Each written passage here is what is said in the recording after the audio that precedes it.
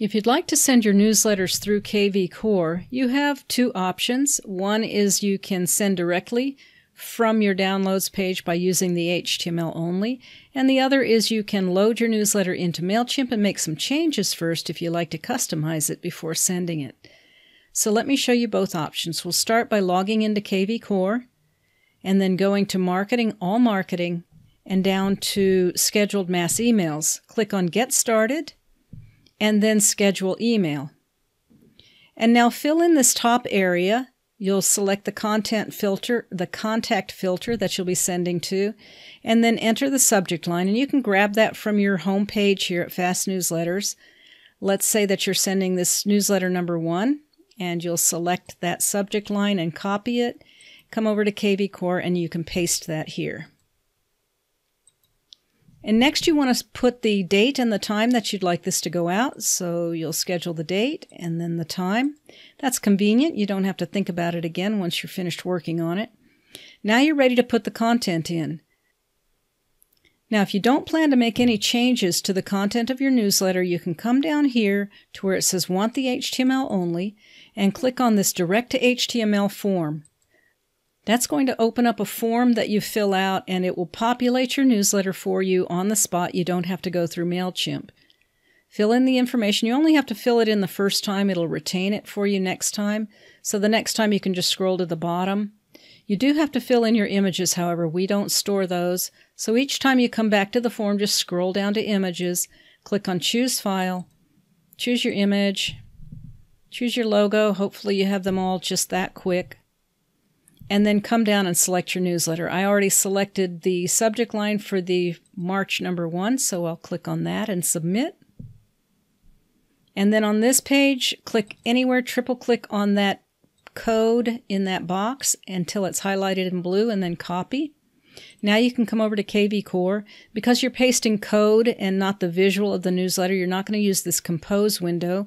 Instead, you're going to find these two little brackets that say source code. Click on that and then paste your content into that window. Click on Save, and now your newsletter is ready for you to schedule, and it'll go out on the date and time that you set up here in the corner. Now, if you wanted to make changes to this newsletter, it would not be that easy. You can make text changes, and you can delete things. However, you wouldn't be able to add new blocks of content or change the images and the colors of the backgrounds and so forth. So if you want to make changes to your newsletter first, let's clear this. Instead of going through this form and capturing that code, you would load the newsletter into MailChimp just as if you were going to be sending it through MailChimp. And I've already loaded one, and it's here in the campaign screen already. The only two things you need to pay attention to on this page are the to and the content. You want to make sure that you add the right list. Even though you might only have one person in this list now because you're not using the list, you need to load it because it puts your settings into the back end for your newsletter. Coming down to the content area now, click on Edit Design. And now you'll be able to make all the changes that you want to your newsletter. Change the pictures, change the content, add new blocks of content. There are, however, two things that you need to do on this newsletter.